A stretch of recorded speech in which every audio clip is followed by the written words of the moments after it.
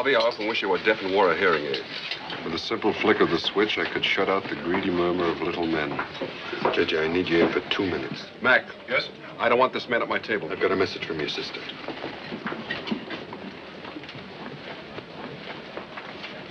Forgive me, Harvey. We were interrupted. The Supreme Court story I was telling you, Justice Black. Oh, yes, Justice Black, that's right. But I believe I had it in my column. Last July, the lead item. Well, I believe that's precisely where I read it, too. You see, J.J., where I get my reputation for being the best-informed man in Washington. Now, don't kid a kidder. Well, I don't think we caught your name, young man. Sidney Falco, sir, but everybody knows and admires you, Senator Walker. Every 6 years, I've become less convinced of that. Well, this young lady is Miss Linda James. She's managed by Manny Davis. I know Manny Davis. Everyone knows Manny Davis.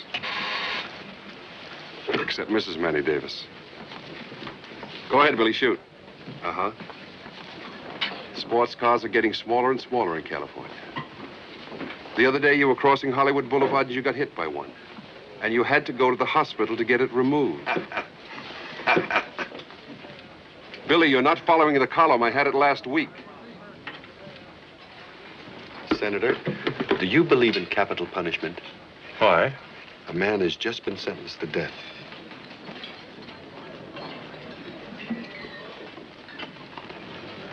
Manny, tell me, what exactly are the unseen gifts of this lovely young thing that you manage? Well, she sings a little. You know, she sings Manny's faith in me is simply awe-inspiring, Mr. Hunsecker.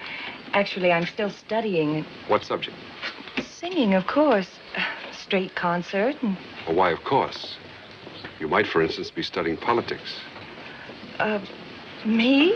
Well, you see, J.J., I mean, You must be kidding, Mr. Hunsecker. Me with my Jersey City brains. The brains may be Jersey City, but the clothes are trained in Norell. Are you an actor, Mr. Falco? That's what I was thinking. Are you, Mr. Falco? Well, how did you guess it, Miss James? He's so pretty, that's how. Mr. Falco, let it be said at once, is a man of 40 faces, not one. None too pretty, and all deceptive. You see that grin? That's the charming street urchin face. It's part of his helpless act. He throws himself upon your mercy. He's got a half-dozen faces for the ladies. But the one I like, the really cute one, is the quick, dependable chap. Nothing he won't do for you in a pinch. So he says. Mr. Falco, whom I did not invite to sit at this table tonight, is a hungry press agent and fully up to all the tricks of his very slimy trade. Match me, Sidney. Not right this minute, J.J.